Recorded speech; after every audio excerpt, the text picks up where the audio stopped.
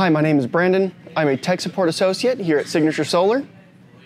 So here at Tech Support, we like to help people solve any issues they have, answer any questions about their systems. If they need help with any technical answers about their system or their system goes offline for whatever reason, we want to make sure to get them back up and running as soon as possible. One of the recent issues a customer called in with was he was getting ready to set up his system. He wanted to know if he could set up his solar panels 300 feet from his inverter. One of the issues with that would be voltage drop, and he wanted to know if there was going to be any issue with that. Well, of course, first we needed to know what voltage he was going to be putting out and what amperage.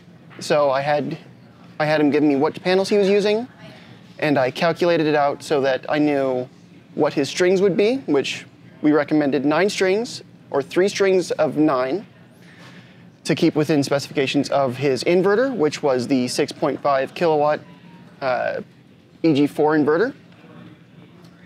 And then I calculated it all out.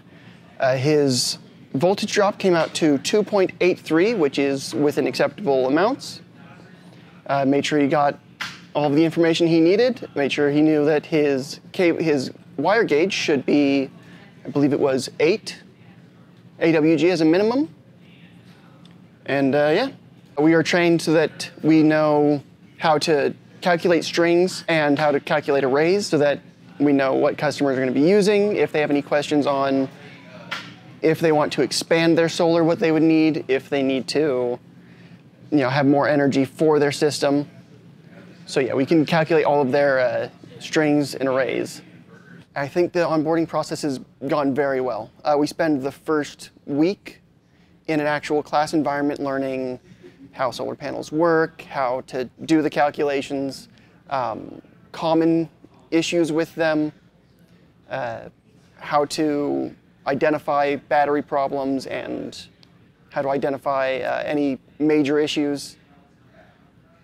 And then the how to actually work through them comes in the kind of second half of the onboarding, which is you get with one of your senior tech support, and you sit there for probably a couple weeks going through tickets and watching them make tickets, helping them with looking up information. The training goes very in depth, and it's very much you kind of learn as fast as you can. Hi, my name is Jenna, and I'm a technical support associate for Signature Solar. If they're having any problems with their equipment, such as fault codes, error codes, issues of any sort really, are calling into our department, and it's my job to help troubleshoot and figure out those issues and hopefully come up with a solution. A cool situation that I've helped someone through is someone who was completely off grid. They live upstate, probably dealing with some colder weather, so it's really important to keep the heater going, you know what I mean? So their situation in particular is, again, they're completely off grid. They don't have access to utility like a lot of other people in the U.S. So they're completely off grid, and they had just batteries, solar. They have a backup generator if need be, but not really trying to, they're trying to cut on costs, not use more, if it was fuel or something along those sorts. So they had a backup generator if need be, and it's a new setup. So their batteries had not been deep cycled. They weren't really given that information when they bought the equipment to deep cycle. So their batteries ended up running down, thus their system shut off. So they were pretty much completely without power, and one of the inverters wasn't working properly. So when they called in with all these scenarios in that situation of kind of what's going on, just getting all the information I could, came to the conclusion that there was some things that were missed in setup and in commissioning. I gave him all the information necessary on how to move forward on getting his batteries up and running properly, letting him know that deep cycling is really important because those batteries, when they're received, they don't know their capacity. Our batteries are known for an 80% depth of discharge. So they're meant to run and charge up to 100% and run down to roughly about 20-25%. And if they are ran consistently, let's just say, for example, from 100 to 50% consecutively, they don't know that 80% depth of discharge. They don't know that 80% capacity. So his not being deep cycled and not knowing that capacity that they can run at, again, they ran down, his system shut off because system needs legitimately 2 forms of power for it to run properly. So I let him know that information. I got his generator hooked up with his 2 inverters. He had 2 6500s. We got his generator hooked up and wired in. There was some cables that needed to be hooked up between the 2 inverters that weren't there already, and they need that for communications to be appropriate between the 2. And then also his programming on the inverters, he had set up what he was going to set as his master for his 2P1 on the 6500. The other inverter had still been in SIG, which is to run as just a single unit.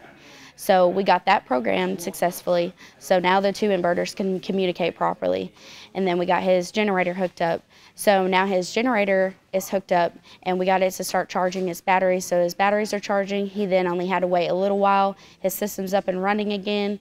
Hi, my name is Ethan. I'm a tech support associate here at Signature Solar.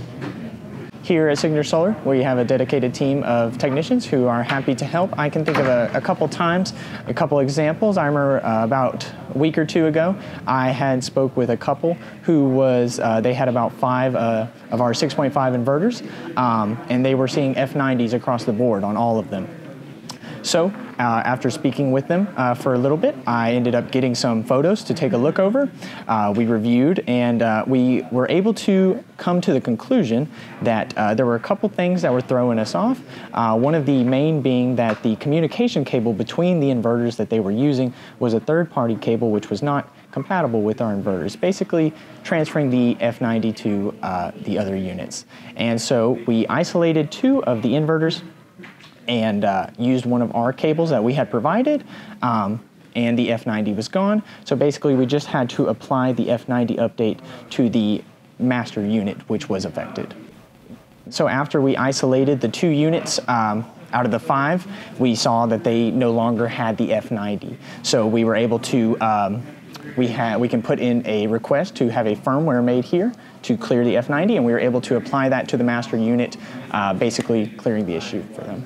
And we were able to change the communication cables. We were able to get them some of ours, which had better communication between each inverter.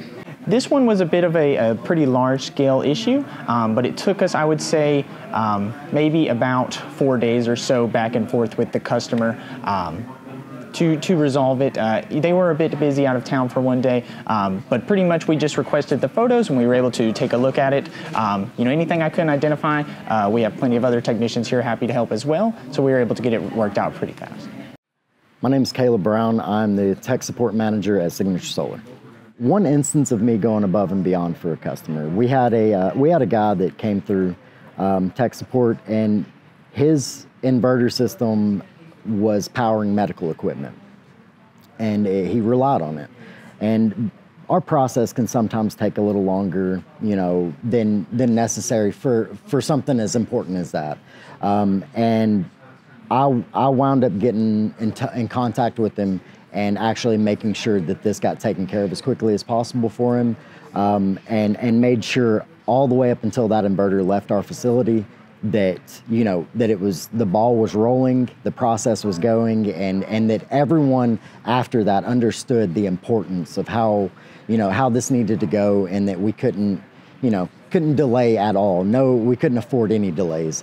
And like I said, I tracked it all the way till the inverter left, and I took pleasure in sending him that tracking number and letting him know that it's on its way now.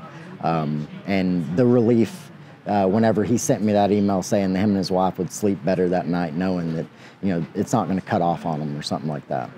The reward for solving a problem like this can't be described really. Just to take it from step 1 to the ending and get a great resolution, and to just hear the customer say how happy they are to have their array running is unexplainable. I get to be very technical. I get to learn all of the nitty-gritty information about solar panels and electricity and the batteries. My team, not only are they hardworking and dedicated, but most of them are passionate about what they do. They care about our customers. They want to see that issue resolved just as much as the customer does. It is a great feeling getting that customer up and running and having their system go from not producing any power to powering their whole home load. A lot of scenarios that we get when people call in is sometimes it's not always just one big issue. Sometimes it's a multitude of small things, and in this particular scenario for this customer, it was a multitude of small issues that came together that caused one large problem of his power being out and not being able to run his loads and power his house. So for him, it was his batteries weren't deep cycled and they ran low and shut off, so that was part of his whole system shutting down. And then his other inverter not being programmed properly, and the communications cable between the two inverters not being plugged in and being appropriate to allow for communications between the two also. So just a multitude of things put together into one to cause one large problem. That's one thing that I really love about my job is, you know, hopefully always coming to a solution and figuring out the problem for the customer, and especially for someone who's completely off grid, and being able to get them power or even just full power again, because sometimes they're not always completely without, but they're going to be without some utilities or some necessities. Maybe it's not able to power their water pump or something along those lines, so they're not having water. So just being able to help them always makes me feel good. I always love to help our customers. That's probably my favorite part of my job. You know, we're happy to help with anything. A lot of the stuff is people having, if they're complicated, not so familiar with computers, they're having maybe some issues with a firmware update or a battery update. I had just talked to a fellow a couple minutes ago. He was having some issues updating his battery, so I was happy to remote it in and showed him the process step by step on how to update the batteries. After this, he was able to do it and continue to update his other 4 batteries by himself. I had a customer, he was completely off grid, and he lived alone, and he had a breathing machine. So this breathing machine was powered by his, panels, and he was having some issues with his inverter, and so we made sure to get that resolved as soon as possible. We were on it to help this customer because it was, a medical emergency, so we were for sure to get back to him as soon as possible. We got it worked out in a day and a half or so. All of my coworkers and everybody I've met so far has been great to work with. I do feel like we are a good team here. I feel like I can ask anybody in this building a question if I have one.